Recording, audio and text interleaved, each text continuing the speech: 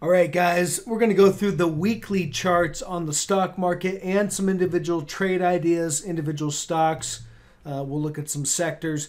These weekly charts give us an idea of what the big picture is, where maybe the next big trend is going, and where those big trades might be at. So leave me a thumbs up if you find value in the content. Let's get right into it. So, one real quick before I start, I did put out that video saying that if anybody wants to see a live video where I go through charts and really take subscriber stock picks, break down the charts, and provide feedback, then I need to get 500 likes on a video. So still haven't achieved that. Looking for 500 likes. Leave me a thumbs up if you guys want me to do that live video, and we'll get that set up. All right, looking at these charts. All right, so Q's, where's it gone? On the weekly, it hasn't gone anywhere. Look, here's the range. You can see really since going back in August, we've just been chopping around on this weekly chart where we're moving down, we're going back up, we go down, we go up. So it's a big consolidation or chop zone. So basically we're going to just chalk it up as that. We did have a pretty strong weekly close here on the Qs. However, it's just marginally above what I would say the resistance line is. So we'll see what next week brings. Is there more upside, or is this kind of the end of the range? Looking at some of the other charts like the daily, I think we have just a marginal new, just slightly more upside on the daily chart. But again, we'll have to just evaluate that. Also, you can see here on the weekly, if I mark it out, you do have what looks to be as negative divergence. It's not quite there, so a little bit more upside. Well, it is there. If we go even up a little bit more and then turn down, we will have negative divergence here on the weekly for triple Qs. You can see here we made a high on this price, and if we make any slightly new weekly high and the RSI base anytime soon, it's going to be a divergent high. So that sets this up for negative divergence on the weekly, telling me that I think what's going to play out is we have a slight amount more of upside in the triple Qs, and then we're going to look at a big trend change to the downside. So we'll see how that plays out. Looking here at the SPY, same deal. Big weekly sideways zone. You moved up, we went down, we moved up, we went down, we've gone up. So it's a chop zone right now. Not very conducive for swing trading, but there has been some really good opportunities for day trading or short-term trades, a couple day trades. So I've tried to capture those, put those out in videos, put those out in community posts. Hit the bell icon if you want those community posts. So where do we go? Well, again, you can see here on the weekly, any more upside, if it happens soon, will most likely put in a divergent high. So again, I think we have a little bit more upside to go, and then we put in a divergent high, and then we'll look for some sort of a trend change on the weekly chart, which sets this up for, the big trending move potentially to the downside. So that's what I think is going to play out. That's what I'm looking for. The bond market, we're looking at BND here. Now, I know a lot of people are calling for a longer term, larger bear market in the bond cycle. And, so far I see on this weekly chart, we've had negative divergence. It's been building. So all these highs, this high and this high, that doesn't mark it out good, but each one of these peaks has been a divergent high. You can see we started to build momentum here. We went all the way up to here with a divergent high, so it was a lower peak in the momentum. And then we went all the way up here, making a marginal new high with lower momentum there. So each one of these highs has been divergent high. So that might be playing out where bonds are going to continue to sell off, and we're going to see that longer term trend change. We'd probably want to see, it's not impulsive, so we'll have to see how, we might have broke the trend line support, but we don't have that many reactions. But maybe we just recently kind of broke. It wasn't impulsive though, so maybe we do some back testing. I need to see some more impulsive selling in the bond market in order to determine if we're going to have a major trend change. XLV, you'll see here, I know I've got a lot of lines going on, but we have a divergent high right here. See, the momentum is continuing to fade, and yet we made a slightly higher price this week. So we have a divergent high in XLV on this weekly chart. The divergent highs are likely to, it tells you that a trend change is probable. We don't see the trend change yet. It hasn't happened yet. We need to see some sell signals, but it tells you a trend change is probable. So looking for signs of a trend change is what we're looking for. XLF, I don't see any signs in the XLF of a trend change or really anything. So ultimately, all I see as of right now is just kind of sideways action in XLF. So I would say we're going to continue to trade sideways, maybe slightly higher, maybe slightly lower. But ultimately, I see, really when I look at it, I see a downward move. I see momentum has been moving down. Price is, we're kind of plateaued. I think price, maybe it continues to move down. I don't see anything diverging though. So I see just kind of lower momentum, potentially lower prices.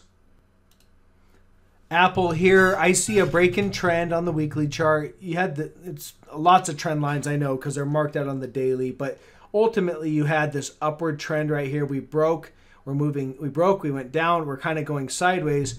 Momentum though is just continuing lower. So you can see we don't have any divergence. We've got just lower momentum. Now, if we make a new slightly higher price soon, that will be a divergent high. But as of right now, momentum is down. Prices look to be down. So I suspect prices move lower over time. Microsoft, same deal. Yeah, we had a strong week, but we have, negative momentum. And you can see we also have from the high here, lower prices. This is a weekly chart. So yeah, you had a strong week, but over the longer term, months basically, prices are still kind of moving down with momentum. So looking for continued downside actually. Amazon, we still have the potential for a head and shoulders. I've got it marked out here in green, but you can see we have negative momentum right here marked out, and really lower prices. This was a divergent high right here, and now we're just continuing to make lower prices. So tells me there's going to be continued weakness. Google made a new higher price. It was the strongest one, new higher price, and yet that higher price was on lower momentum than previously. So if Google turns down soon, this will have proven to have been a divergent high, and that indicates a trend change is likely. Redfin, just looking at some individual trade ideas. So Redfin, you can see we had pretty much slightly lower momentum or equal right here, but it basically created a divergent high. This price up here was a higher price, and momentum was basically slightly lower to equal. So that's a divergent. That's diverging on the weekly chart. Then you came and you broke trend, and if you zoom in, you can see what happened this week. This week they bumped it all the way up to that trend line resistance, popped it intra-week just slightly, and faded it back down. So that is resistance that's going to hold, or it has held so far. Tells me lower prices in Redfin are in the near future. And that was a trade idea I put out this morning as a objective short, and it did play out for a pretty nice gain of about 5% so far. DraftKings, I have a lot of lines because I recently traded this one, and usually when I go through a chart and I've recently traded it, by the time I'm done with it, it looks like like it's got a bunch of battle scars all over it, and that's just because I really focus and narrow it in on a chart as I'm trading it, and as my money's there, I need to keep lots of levels and look at a lot of things. But this one I'm no longer in. However, you can see here on the weekly chart, negative divergence on the weekly, pretty much since this thing's been in business. And each one of these peaks is a higher peak. They're divergent peaks, telling you that a trend change is probable. And I think maybe we've already started that trend change. On this weekly chart, in order to verify that a trend change is coming, I'd probably want to see about this 32, 40, 50 level go on the weekly chart. That would probably set this thing up for a pretty substantial move to the downside. We also could be putting in a head and shoulders top. If you see here, I mark this out. You've got the shoulder here, a head, and then if we kind of go sideways and make another shoulder, something like that, that could be a big major topping pattern in this thing, and then we break the neckline and start the move down. Tesla on the weekly chart, big negative divergence. Momentum really peaked back here on this initial move, and then this move higher was on lower momentum right there. So the negative divergence on the weekly. These take a lot of time to play out, these weekly charts. This can take, months, 6, 7, 8 months. Nobody really knows, but can take quite a while. Now we're just kind of drifting sideways, basically, on this weekly chart. I think this negative divergence is forecasting that over the longer term, we're going to break and move down, over the next, 6 months or so. I think we're going to have a move down is what this is saying. So I think, I've got some daily charts, but these are my levels, ultimately down to about 228 potentially. Adobe, negative divergence right here. Again, remember, these negative divergences can build for a long time, and they're not, just because you have negative divergence, especially on the weekly chart, doesn't give you a reason to short something, doesn't say, okay, just get short, I'm going to make money. They can build for a really long time, and the price can continue to diverge. Example in point, you can see Adobe had negative divergence right here, and it continued to build really for quite some time. This is a weekly chart, so it didn't have, basically in October of 2017, it had negative divergence, and it built for another year, basically, before it played out for a correction. So here's your correction. It doesn't look like much, but that's a drop of about 25%, 26%. So a bear market, essentially, in Adobe right there. But again, the negative divergence was intact for a while. So you don't just short something until you get a break of trend. You need that breakdown of trend line. Your sell signal would have been right in here somewhere. And then you could get short, and it would have played out for a 25% gain. But you have to wait for that trend line to break. And the major trend line on Adobe goes back to 2011. You can see we've just been walking up this on the weekly chart. So perhaps we're building a big negative divergence to finally break this major trend line and start what might be a downtrend. But again, nothing's there. There's no sell signal on the weekly chart. It's still above trend. This negative divergence is telling me that this is building, but it's going to make a move down to the bottom to this major trend line. I just don't know when. So we look at the shorter time frames for those signals. Okay, and then oil, we'll do a bullish one.